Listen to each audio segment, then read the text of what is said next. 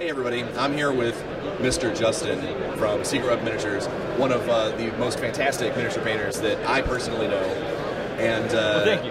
And one of the contestants here for the Crystal Brush 2016. So I got to know, what did you do to get kind of psyched up for 2016?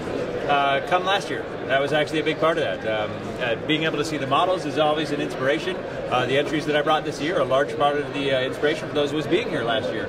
One of the entries I actually have in the cabinet this year, my Chibi entry, exists only because I had conversations with some of the incredible painters that were here. I can thank Ben Comments. Thanks, Ben, for the inspiration for my Chibi entry. More or less planned it here with him and some other folks around talking. Of all the stuff that you brought out this year, what was your favorite? That I brought, certainly my historical vehicle entries tends to be the case for me, being a vehicle guy. So I brought a 1941 Chevy truck that's out here now. I'm really happy with the piece, excited to bring it out. More excited. One of the great things about an event like this is because you have this incredible talent from around the world, and the most amazing models from around the world is the opportunity to get feedback from those guys. So I can, sit down with guys like Kirill and Ben and Jen and Jessica and Ann Forster and be like, hey, what do you think? What would you do differently? How would you do next year?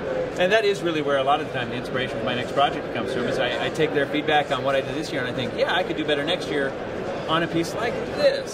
So most of my entries for next year probably going to wind up inspired tonight when we're all sitting around talking. Is there anybody over there in the case that you particularly are pulling for to be the big winner of the week? I haven't looked this morning. I don't know entries that came in last night, but last night when I was looking, the piece I think it was called Atonement, a book, an angel with the thing, and oh my God, I'm sure you guys are going to see it. It's oh my God, it's amazing. And yeah, at least when I was looking last night, I was really pulling for that piece. Really amazing work. That's fantastic. Which category do you think is the one that you would that you're glad that you're not part of this time around? Oh, Fantasy Large. Hands down, Fantasy Large. It tends to be the two most competitive categories here. Tend to be large entries and diorama. And man, I've been avoiding those categories only because I know the talent coming to them. But looking again, I don't know. I'll have some ideas. I'm going to try and find a way to push my way into that category next year. Well, I'm glad we had a chance to talk, and I'm super excited to see you tomorrow at the award ceremony, and I hope you do it. Thank you much. All right, see you later, sir. Cheers. Again at Crystal Brush 2016 with Matt DiVitrio. How you doing, sir? Doing great. An amazing artist that we love to see all of his stuff every year, and we want to ask you a couple of questions about your participation and experience with Crystal Brush. Okay.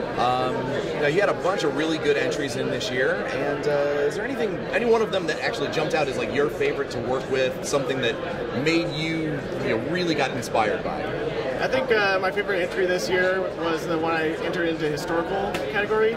The piece is called Homecoming, and it's a knight, and it's the moment he sees his home again for the first time after being away at war for many years. Oh, excellent. His field is gone fallow and overgrown. His implements have rusted, but it's that moment where he gets to lay down his sword and pick up the plow again. Oh, fantastic, fantastic. Now, I'm particularly biased. I love Dark Age myself, as it is, that's my baby. Yeah. But one of your entries, Mongo's Boo Boo. Oh, right, yeah, Mongo gets a boo boo. Easily my favorite entry that you did this year, and one of my favorites in the whole show. Again, I'm biased. What jumped out at you that made you want to do Mongo's Boo Boo? Well, it's an idea I actually have had for years, ever since I got the model, like at Gen Con, something like 5 or 6 years ago. But I've just never had the time to really develop it, and it's kind of a good thing because I've developed so much as a painter since then, and also as a sculptor or baser. And it's interesting that you bring that one up because that one and Homecoming are kind of linked in a way, because the work on the bases of those pieces, it's all handmade and custom. I didn't buy any, the leaves on my blackberry bushes for Homecoming, they're made out of cigarette paper. And oh, wow. They're all custom made, they're not brass etch or anything, because brass etch is too thick for being in scale. And I came up with, for Mongo Gets a Boo Boo, I came up with ways to make trash bags and to make tin cans that were crushed, cigarette butts, all of these techniques to add these elements to the base. And also, in both of these pieces, I was trying to make a chaotic system, a scene that was chaotic, which is much more difficult than to make something that's ordered and clean. To make something that is dirty and chaotic, but also make it look genuine, this is a much more difficult than to make something that's clean and ordered. And then with Mongo, it's man-made things. And with Homecoming, it's natural materials and plants and that sort of thing. So I was trying to work on my techniques for doing both of these aspects. Oh, that is awesome. There was a lot of really good competition this year. The case always is filled, and every year it seems to scale up just a little bit more. Oh, it's amazing. Was there any single piece that you really kind of are looking at, obviously other than your own, that that you kind of think that is going to do really well, that it's going to, that kind of blew your socks off when you were looking at the case the first time around? It's so hard to choose just one piece this year. I mean, we had just so many of almost all of my favorite miniature painters in the world were here this year, and it's so hard to choose just one. I have to say Sergio Calvo Rubio's piece was amazing. His painting was just so spectacular.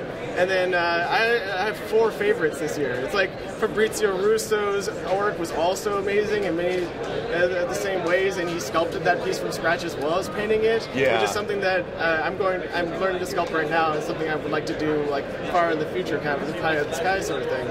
And Ben Comets' diorama is just so well planned out and works on so many different levels, and it's very creative. And then, of course, Atonement by Michael Contreras and Kiriko Simos. I've been following their work for years, and they're just they make some of the most touching and emotive sort of pieces. So I mean, I couldn't choose my favorite. I had to give them all 10s. They're just so good. And also Aaron Lovejoy's diorama, I felt was I couldn't find any flaws in it. I loved his piece as well. Well, that is fantastic, and we're going to see you here in the award ceremony very soon up there, and I hope we get to call your name. Yeah, well, I hope so too. Thank you very much. I'll be back next year too. Excellent. I am talking to the fabulous and talented Jessica Rich. Say hi to everybody. Hello, everyone. So we just wanted to take a second and ask you a couple of questions about this year's competition. How many pieces did you bring this time? I only got to do one. I'm happy with it, but not what I wanted to do as usual. As usual, you're always your worst critic. I am. Or harshest critic, I should say. Definitely. So you've seen your other entries in the categories and things you're up against. Is there anything in particular that stood out to you as kind of your #1 contender for your top spot? I try not to pay a whole lot of attention to what's in my own category. So honestly, for me, the piece that blows my mind is Contreras. Atonement. I look at that, I feel things when I see that, and for me, I'm like, that needs to win. That's cool. Well, there's a lot of really good stuff in there, and the competition is very steep.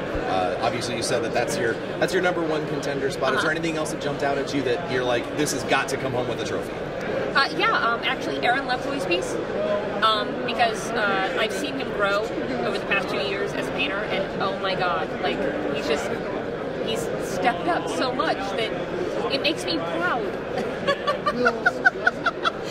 Is there anything out there for aspiring artists or anyone else that might want to come in for Crystal Brush 2017 that you would want to tell them and get them ready for, since obviously they're going to be going up against you next year?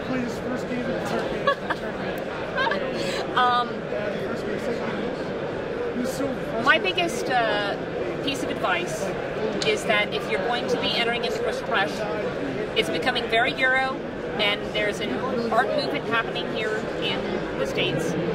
You need to make a piece with feeling. There needs to be something that's evocative, artistic, and something that you feel passionate about as opposed to pandering to an audience. Excellent advice. Well, thank you very much, and we'll see you at the award ceremony tomorrow. Yay!